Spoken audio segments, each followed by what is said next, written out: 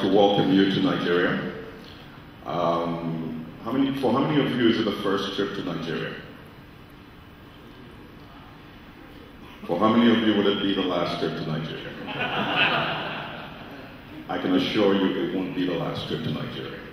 But it's great to have a forum of SME practitioners in the room. I cannot tell you anything in SMEs that you don't already know, but I'd like to welcome you. And je ne parle pas bien français, mais pour toutes les personnes francophones qui voyagent au Nigeria, je dis bienvenue. I hope that works.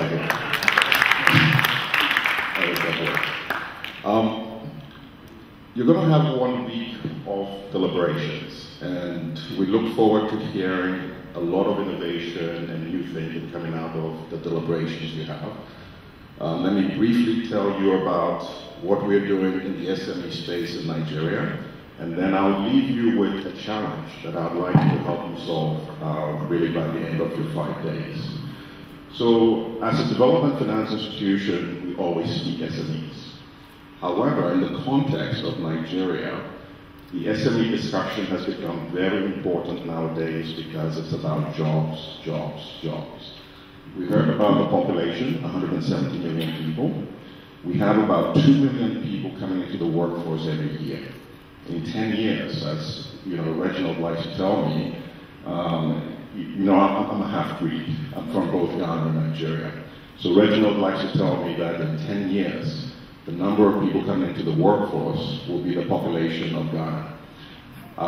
This is really phenomenal, exciting, but also very risky. Because a lot of the disproportionate number of people not getting employed are actually in the north of Nigeria. So for us in Nigeria, our big challenge is how do we get SME development, which is really about 50% of the private sector workforce in Nigeria. How do we get SME development to the north, notwithstanding the security issues, notwithstanding the fact that entrepreneurship may not be really as virile as it is in the south, notwithstanding the fact that the agrarian economy is not the most competitive. So the big challenge for us as a development finance institution in Nigeria is how do we begin to promote SME development in a greater scalable manner in the north. If you can help me answer that by the end of the 5 days, I'll be very appreciative. And as your host, and once again, I'd like to thank our partners, EDC of the Lagos Business School, who co-sponsored this event, and also IBM, who've been our partners on the SME Toolkit all these years. I'd like to welcome you once again, but if you can help me with that question, I would be very appreciative. Welcome. We in IBM are very, very glad to be partners with you in developing the toolkit and also looking at the social economic value it brings to the SMEs who are using that to grow their businesses. I think it's such a pleasure to welcome you all to Lagos. First of all, SME Toolkit is 10 years.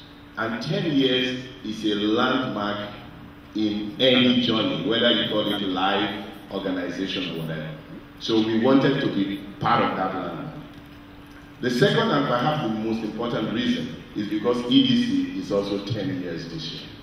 So that coincidence for us is also a very good coincidence. 10 years ago, an idea was sparked. Maybe not something revolutionary, actually maybe something really simple, we all know. But it was recognized that technology can play a significant role in actually addressing the skills information gap that we observe among smaller businesses in developing countries. And back in the USA, I actually started pondering about this and actually wondering how could it leverage its assets, its reach, its networks, to facilitate such a solution at scale. And that's where the SME Toolkit was born. In 2002, the vision was to provide access to information and tools that provides these businesses with really quality and localized content to help them learn and improve their business. Today the world is much more sophisticated, yet to some extent that lack of quality and localized content and learning tools still exists. This first day was a very exciting day, particularly what we learned about the next step with e-learning. I think that with e-learning, SME Toolkit is going to be something very interesting for our users who are really using it. We will use this particular feature to go to the next level. What we have not done till now, we start doing it, and by offering e-learning to our users, I think that the toolkit is going to be more relevant than ever. My name is Tom Sui. I'm the facilitator for the SME Toolkit Partners Conference here in Lagos, and this is the third actually event of this type that I've done in Sri Lanka and South Africa, and I'd say this was a great start. Fantastic amount of energy. The ideas were innovative, fresh, and what impressed me most was we started at 9 a.m. We went till 6 p.m. and yet the people's energy level was as high at the end of the day as it started.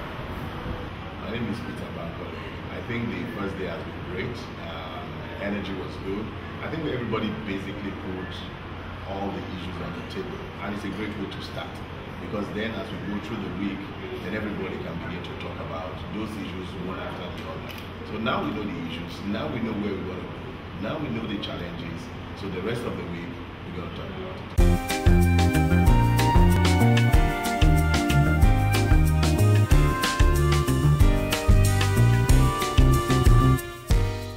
We are going to start this conference with what we call on-conferencing. So I'm sure a number of you are wondering, what do they mean by on-conferencing? It's the same thing like usual and unusual. So we want to hear from you first before we start the conference. So I'm going to ask you 3 questions.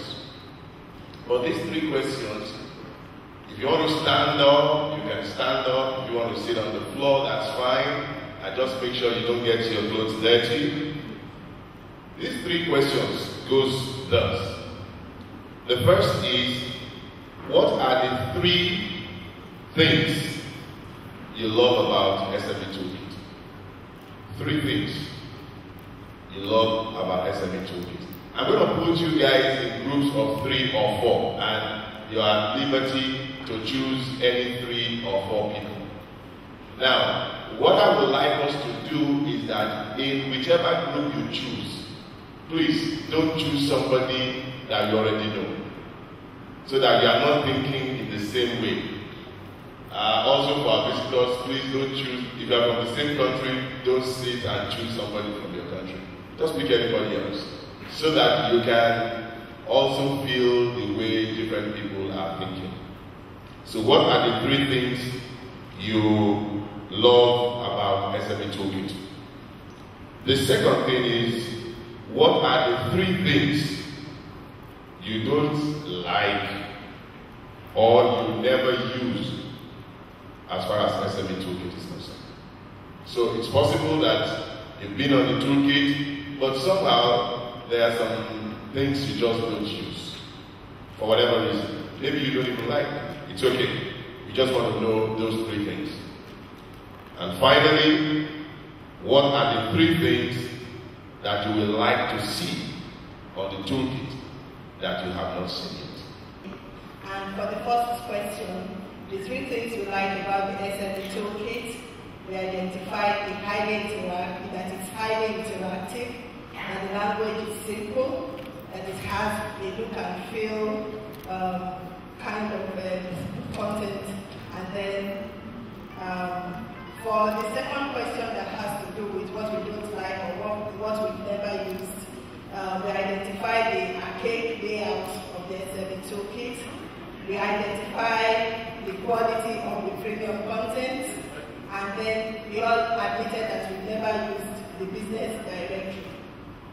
For the third question that has to do with 3 things we would like to see on the toolkit, we suggested direct questions rather than topic listings, so that it can enable people to feel the web content of the SME Toolkit.